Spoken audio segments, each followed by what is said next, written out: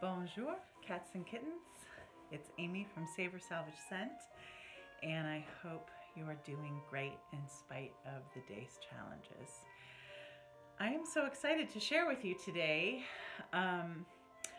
my review of and experiences with my Lolita Lempicka Perfume collection.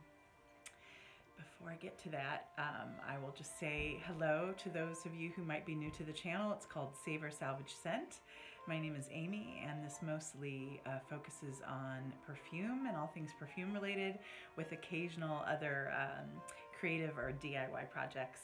For those of you who are returning, thank you so much for subscribing, and I encourage any of you to leave questions, thoughts, etc. So I always love the research and the sharing I get to do through this channel. But it's interesting, I was thinking, why am I enjoying today so much in particular? And I think it's because I'm going back to some old favorites, and where a lot of my current kind of work or experience is based on like research and new things and comparisons and things like that.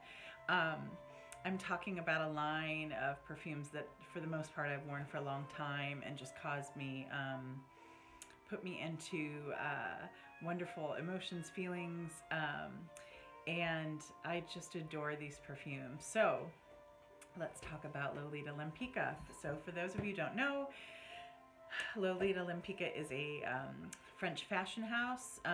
My narrative is that the fashions are, I believe, became popular in the like 80s and 90s. They remind me a little bit, for those of you who are familiar with Betsy Johnson, without being quite so bombastic or playful. They kind of, to me, have a fairy tale feel or element. There are a few noses that have designed the 7 scents I'm going to talk about in my collection today. But overall, I would say they also have a feeling of, I would say, not only just a fairy tale, but a gothic fairy tale. So without further ado, let me start with the scent that kind of started it all. It's one of my absolute favorites, a top 10 of mine. This was like a perfume that I started wearing when I started to really understand that I loved perfume. Though I loved a lot of perfumes in the 70s and 80s growing up, this was one of the first perfumes that I felt like was me. And I felt it was very, very different than the things that were on the market at the time. So the original Lolita Lempicka is in this beautiful bottle. For those of you who aren't familiar, it's again kind of based on fairy tale or even Eve's apple. So temptation, etc. Beautiful. This does not smell like apple, but I think the whole thing about temptation and fairy tale is very represented. So for those of you who aren't familiar, let me tell you a little bit more about this scent. I'm wearing it on one of my wrists today, and it's one of those things, I think, because I test a lot of perfumes. I haven't been wearing this much lately, and I put it on today and I was like, right, I love this. So the original scent was first produced in 1997. It is created by Anique Minardo. She is a magician. For those of you who don't know her, she has designed many, many, many scents, but some of my favorites are Bulgari Black, Hypnotic Poison, and Lancôme Hypnose, among, again, many, many other things. I think so a lot of the Lolita Lempickas, especially the original and some of its flankers, focus on anise and licorice. So for those of you, some of you will find that to be a deal breaker. Some of you, like me, will say game on, like love that scent. She does anise and licorice like a champ. Like, I feel like that is often in powdery scents. Like these are things that run through a lot of her scents. So this was again created in 1997 first. Let me tell you a little bit about the notes. The top notes are star anise, violet, and ivy. The mid notes are licorice, cherry, iris, orris root, and amaryllis. And the base notes are vanilla, praline, tonka, white musk, and vetiver.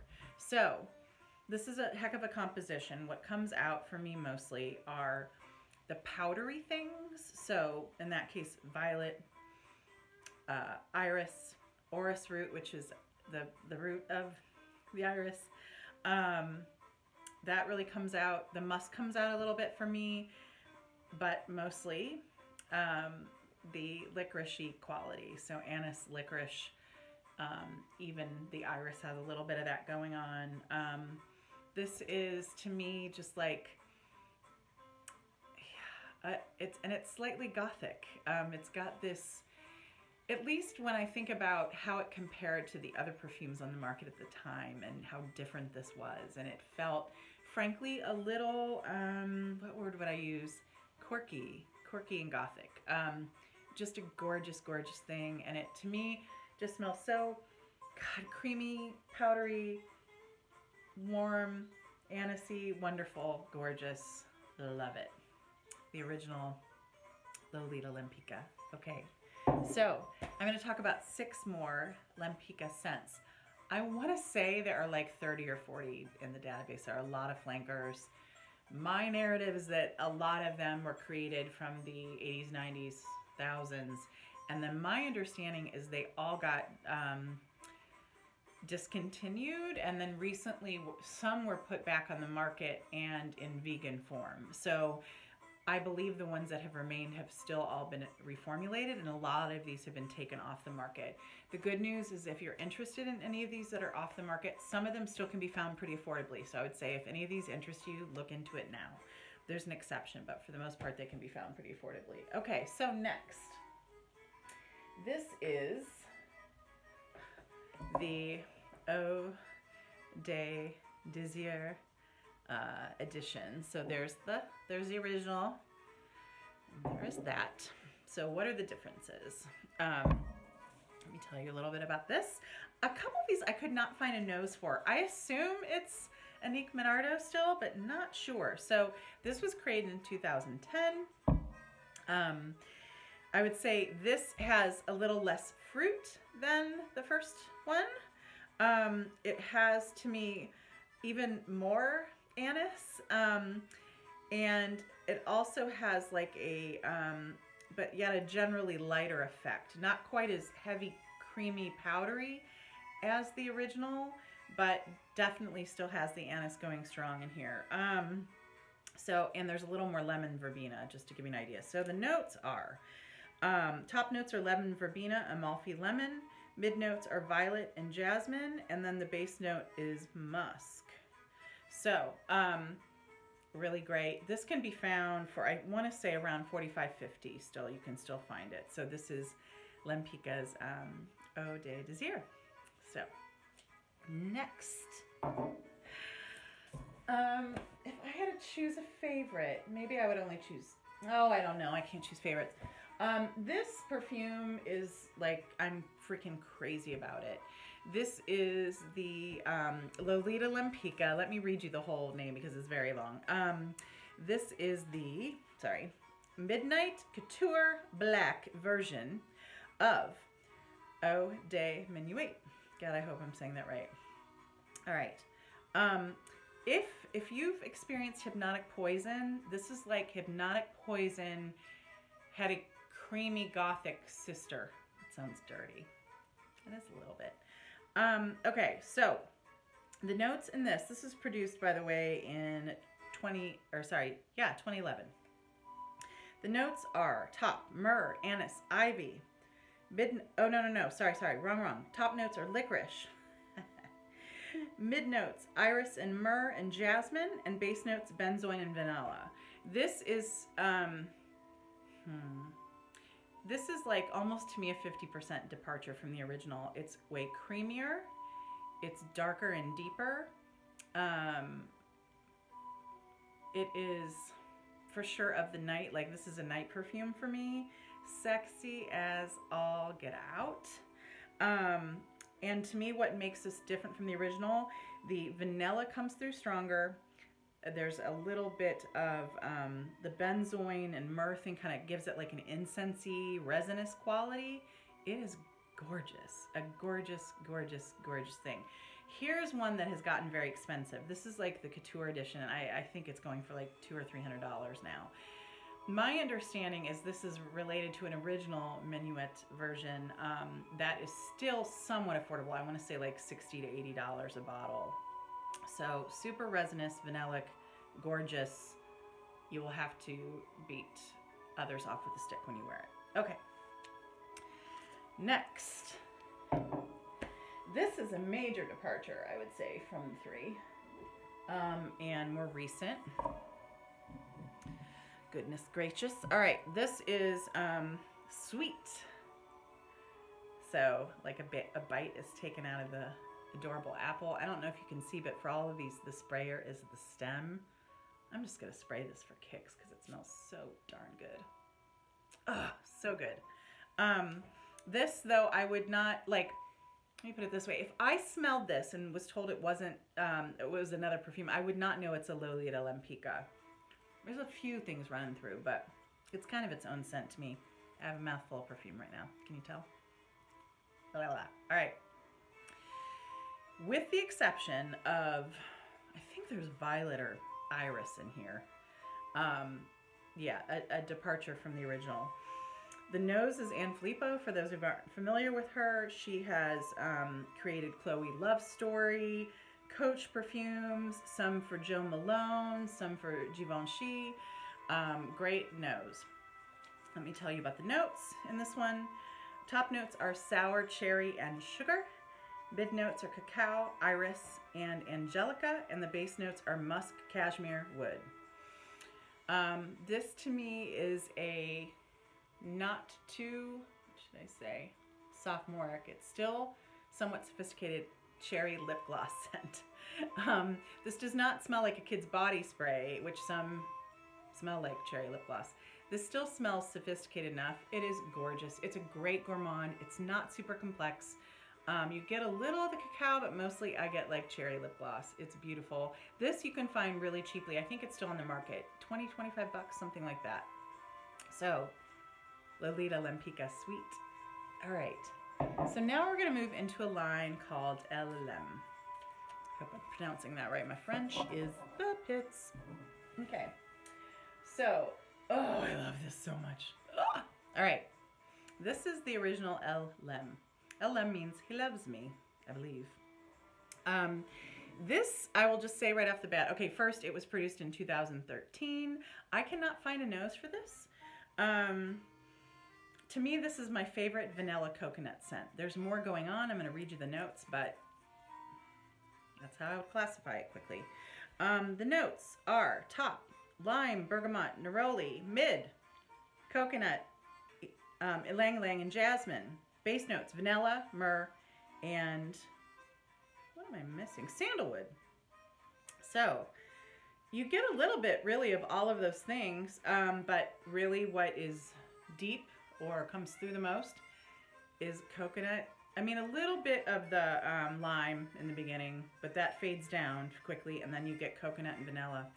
And it's, to me, one of the most sophisticated, beautiful coconut scents. When this was, when I bought this about 5 years ago, I would say, I paid only like $20 or $25 for this. I think it's up to the 30s, 40s now, but you can still find it. So this is the original Elle L'aime. And the way you know it's that is you can see the gold letters, but it's clear in between. I'm going to show you the difference with the other two flankers. So Elle L'aime, beautiful coconut vanilla scent, gorgeous. So I think it smells so sophisticated and classy for the price. All right.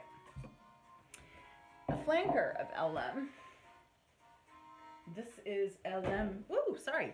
Elle L'aime à la Folie. God, I hope I'm saying that right. I don't know what that means. Folie, does it mean dance or joy or something like that? Anyways, tell me if you know.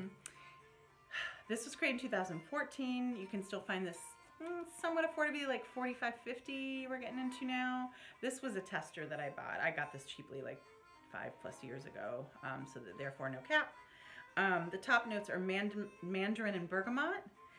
The mid notes are ylang ylang jasmine, and the base notes are myrrh, amber, and sandalwood. So imagine the LM that I just talked about, that I said was an amazing coconut vanilla scent. It has a lot of the same things that does, minus the coconut, and then amping up, adding amber. So it's this ambery, fruity, vanillic, gorgeous thing. This, I believe, is considered a like parfum extreme, so it's like a deeper perfume. So this is to me gorgeous, and talk about like smells expensive and wonderful. You can, you know, again, find this in the 40s to 50s. If you can get your hands on it, it's so good. I mean, to me, this is like a $200 or $300 perfume good. So this is Elle L'aime à la Folie. Beautiful. All right, last, a flanker, the original. This is Elle L'aime, and sorry, I meant to mention, for the à la Folie or the extreme, the difference is the gold is in between the letters instead of on the letters. So the original is gold letters with glass in between, clear glass. This is gold glass in between. So that's how you know the difference. Sometimes online they don't even know the difference, so just FYI. This is, gosh, French, Edition d'été.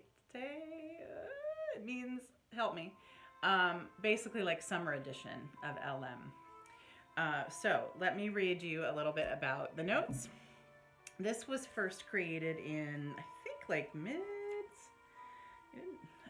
like I want to say like 14, something like that. The top notes are lemon leaf and mandarin. The mid notes are ylang ylang and jasmine, and the base notes are myrrh, amber, and sandalwood.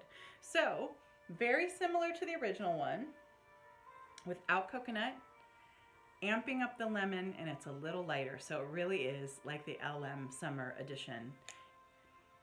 It also has some real greenness in it. Like, to me, this is lemony green.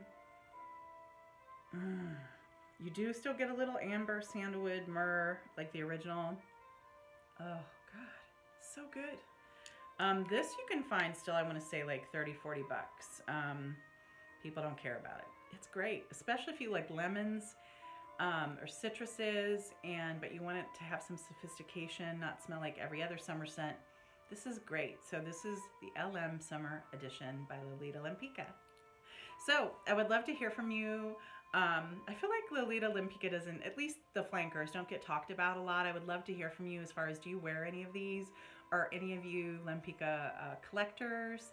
Did any of you find the original one to be really pivotal in your life like me? And last but not least, who is a designer that I haven't talked about that you would like to learn more about? Let me know. All right, cheers. Talk to you soon. Have a great night. Bye.